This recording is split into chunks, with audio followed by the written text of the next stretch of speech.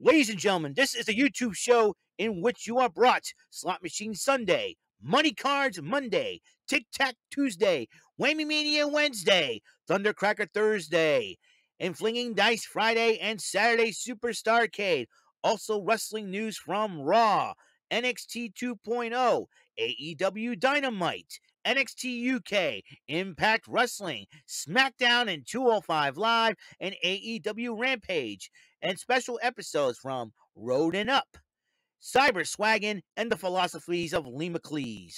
Ladies and gentlemen, this is the YouTube show of fun, of knowledge, strategy, luck and daring, and mental shenanigans. This is WEML-TV Channel 77. And now here's the host of the show, live from New Bedford, Massachusetts. It is none other than Eric M. Lima. Thank you very much, Mr. Announcer. Well, hello there. This episodic YouTube channel vlog show is brought to you by your friendly neighborhood, Sweet Bumbling Buffalo Raver, meaning I've appeared on these four StreamYard community podcasts created from my friends that I've met over the years on Discord. I'm talking about the Bumbling Bozos variety program every Saturday night at 9 on the iBar Bros Studios YouTube channel. Breakfast on the Sofas every Monday afternoon at 5 p.m. on the Mr. Garrison 96 channel, but not today because they're preparing for episode 200 next week. And on Mr. Garrison 96 channel there'll be some the best of Gare Bear, the clumsy potato. Check that out at 5. Can't wait to see it. And start laughing my socks off on that one. I'm one of the 6 panelists of the Rant and Rave podcast every Thursday night at 8 on the Brandon Martin YouTube channel. And I'm also one of 4 panelists of the soon-to-be returning Too Sweet Wrestling podcast. And it will be on the Elite JCTV channel run by one of my newest friends, Mr. Joseph Cumia Jr., who will determine the days and times when the podcast will come back on. Once he relays that information to me, I'll relay it to you. I'm also the five-time, can you dig it, sucker? You can't see me. Bumbling Bozos, Bozy Awards nominee for 2021. Will I be a nominee this year? I don't know for sure. My name is Eric Lima, though. This is my YouTube channel vlog show. Season 1, it was known as The People's Lima, a.k.a. TPL. Season 2, EML-77 TV. This is Season 3, WEML-TV, Channel 77, Episode 1317. June the 28th, 2022, 1:25 p.m. 4 more days till Capcom Fighting Collection. Yes! Let's get it on. And I have decided to bring a thing for that. I brought it back down from my room because I think we're almost near preparation. We don't know when everything's going to start and when everything's going to end, but one thing's for sure, we are getting ready. And now we are getting ready, that's for sure. Before we go on, before I talk about what happened on Slammiversary last night, I want to welcome 2 subscribers in, Jess Murphy and Dante Pittman, a longtime friend of the show, but he hasn't. I'm surprised he has not subscribed to me till now. So welcome Jess and Dante, Jess Murphy, Dante Pittman. Welcome to the show. As you know, now as you guys mostly know, I've been hyping up the new channel debut. In fact, the reason why I have not sent a link and everything else yet, I want to prepare that first. I want it because of the delighting situation that's been happening, and because I'm moving up to a new room after the delighting situation. This is going to be a huge moment for a huge moment basically for me and my family, and this is a huge opportunity. And I saw some new things that I wanted around the house, some new furniture, so to speak. And let's just say, for all intents and purposes, I personally cannot wait to do my new room because it will give me the opportunity to reorganize, rearrange, and recalibrate. Trying to pronounce that last word. Like my former pastor, who's now an apostle, once said, the English language is all screwed up. Everything. So I personally cannot wait So, and you're saying, why'd you bring the Nintendo Switch box back down? Because the fact is, because we're gonna move into a temporary place while our house is getting de-leaded, and we won't be that far away. So that's why I brought the box back down. So just to let you guys know what is going on, what's happening here. It's crazy. It's crazy, crazy, crazy to say the least. So are we ready for what happened last night on Slammiversary Impact? I decided to do that. I didn't do the picks and predictions, so I do apologize for that. Because of everything that's been going on, we don't know when, I don't know if I was going to be able to watch it or not. So here we go. There were two matches that happened at the countdown to Impact Slammiversary. The digital media championship was on the line. Rich Swann defending against Brian Myers, even though Myers has it in possession of it because Matt Cardona stole it from Rich Swann. But Brian Myers did end up losing the matchup. Rich Swann ended up retaining the title and got his physical property back. So Rich Swann is still your digital media champion. Now, the reverse battle royal, it started off with 16 men. Now they'll brawl on the outside. The first 8 men to go over, it's like a reverse battle where they have to go over the top rope to get inside the ring. So the first 8 men to do that will compete in a regular battle royal, and then the last 2 go in a one-on-one matchup. So it got down to Johnny Swinger and Shark Boy, and Shark Boy ends up winning the reverse battle royal. Alright, now to the main card. It kicked off with the X Division title in the Ultimate X match. Ace Austin defending against Trey Miguel. Andrew Everett was filling in for Jack Evans because he was not medically cleared to compete. Kenny King, Alex Zane, and Speedball Mike Bailey. It was a heck of a matchup, but finally, Speedball Mike Bailey. I had a feeling that he was going to walk out the X Division champion. He did. So congratulations to Speedball Mike, the newly married Speedball Mike Bailey. He married a fellow wrestler who was also a commentator, but she's not signed to Impact. But I've seen her fight at the WEML-TV Festival back in 2013. Miss Veda Scott. And she's originally from Providence, Rhode Island, if I'm not mistaken. Scott Hudson makes his return as he interviews Team Impact about who their 5th man would be. And then Nick Aldis said, well, when we saw the name of this guy, we knew he'd be the one. And so Scott Hudson's like, you going to tell us? Nah, we're going to let everybody know. Well, and so Sting, it's like every organization has been involved in this, actually not involved, but represented on Slammiversary. Sting from AEW, talking about his time on Impact. So, and he said some of the best moments on Impact when he was the Joker Sting and everything else. And it was a great tribute for Sting. Now, the Knockouts Tag Team title on the line, the Influence, that will be Tenille Dashwood and Madison Rayne defending against Rosemary and Taya Valkyrie. And it was a heck of a fight. But Rosemary and Taya Valkyrie are your new Impact Knockouts Tag Team Champions. So, it'll be very interesting to see what happens. Kurt Angle on WWE and TNA Hall of Famer. He's a dual Hall of Famer. Talked about his time on Impact and what it meant, and some of the he mentioned some of the wrestlers like he shared a rivalry with, and it was really, really cool. But then security let both Sami Callihan and Moose out of their rooms when they had to be locked in with no food and water and everything else for 24 hours. Monsters Ball, Sami Callihan, and Moose let loose. They were let loose like crazy tigers in a cage. They were beating the crap out of each other. They were thumbtacks all over the place, pile drivers and whatnot. In the end, though, Sami Callihan did end up winning the matchup. Then it's followed by the World Tag Team titles on the line. The Briscoes, Jay and Mark Briscoe, defending against the Good Brothers, members of the Bullet Club. That will be Carl Anderson and Luke Gallows. Heck of a fight that was. And then the Good Brothers ended up winning the tag team titles once again, beating the Briscoes. But then America's Most Wanted arrived on the scene. James Storm and the Wildcat, Tennessee Cowboy James Storm, Wildcat Chris Harris showed up.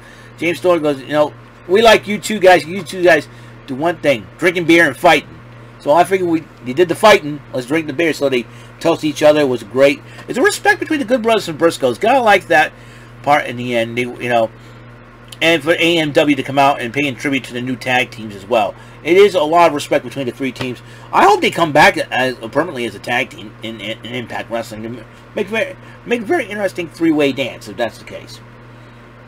So, there's a tribute to Mike Tenay and Don West. Don West is fighting lymphoma right now, and there's a GoFundMe page on. You go GoFundMe Don West, find that and donate. That'll be really cool for the family, for Don West and his family. Christy Hemme made a comeback, and the woman has not aged. She looks great.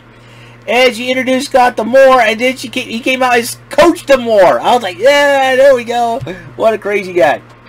And Scott D'Amore joined Raywell and Hannafin on commentary.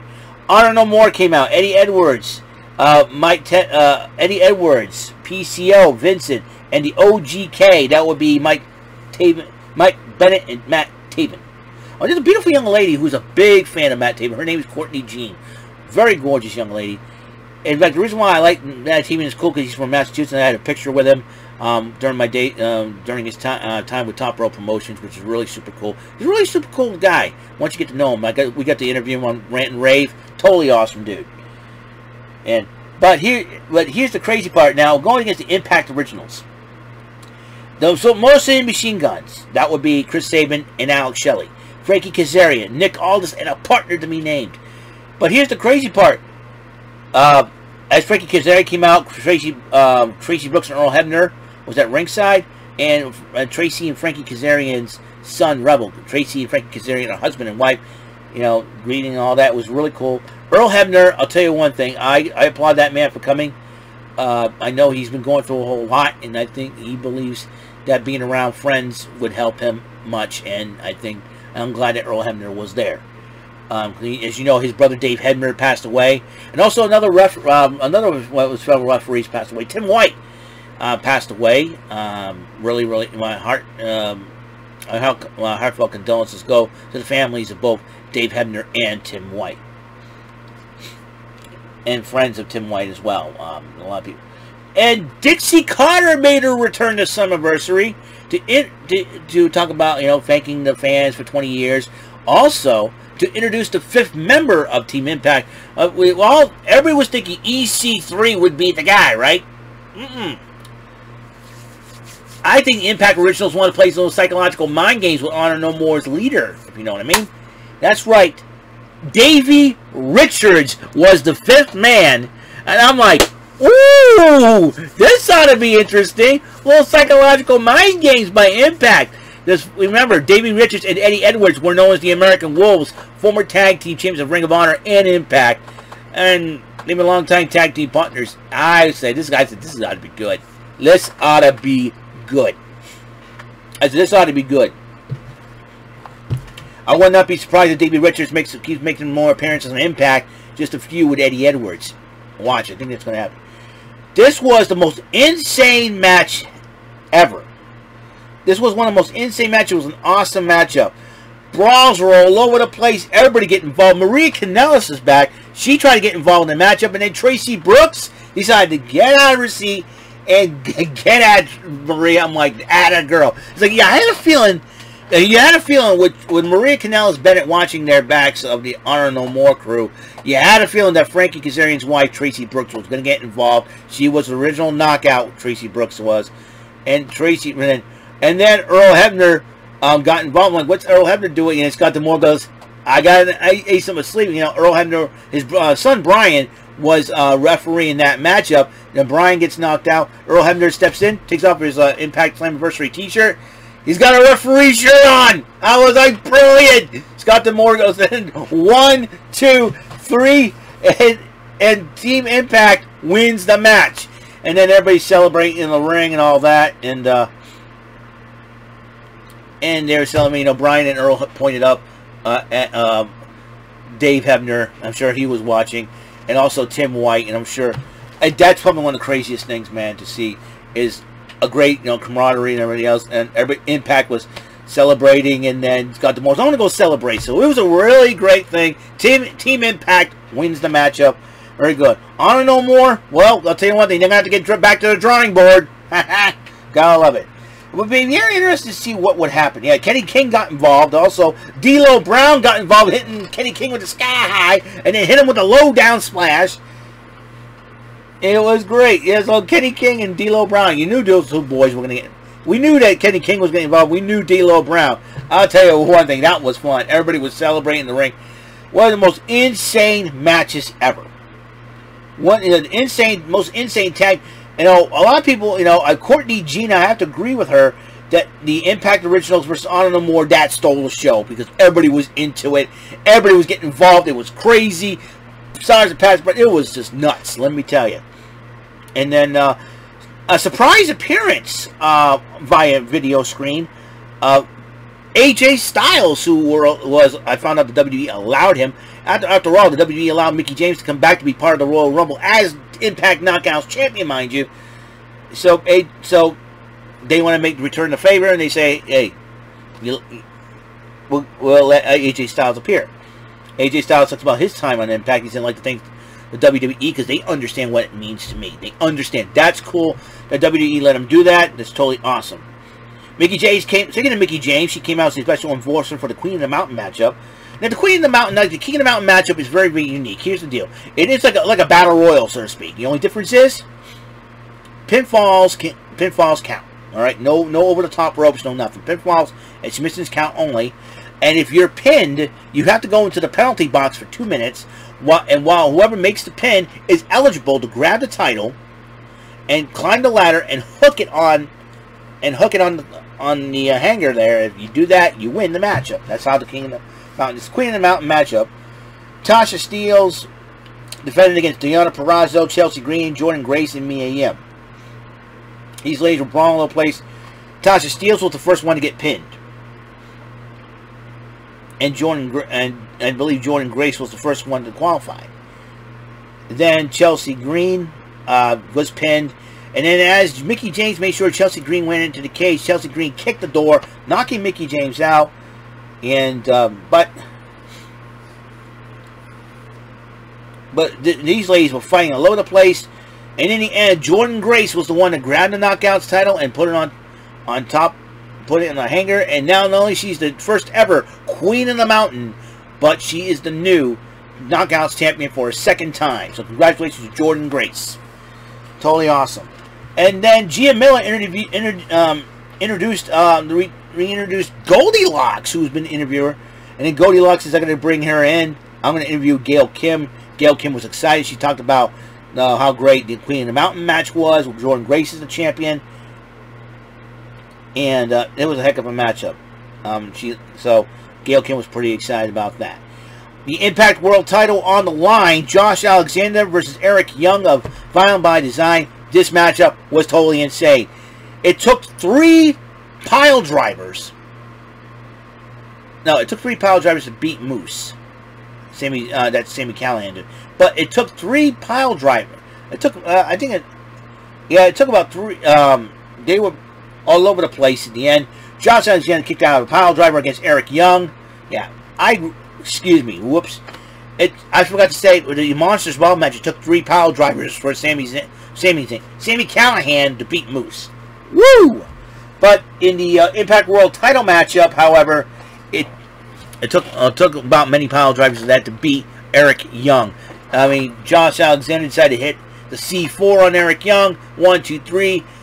Josh Alexander retains the title. It is great to see that. So, and the Slammiversary was a great card overall, great matchup. The matchup that stole the show was the Impact Impact Originals versus Honor No More. That matchup was great.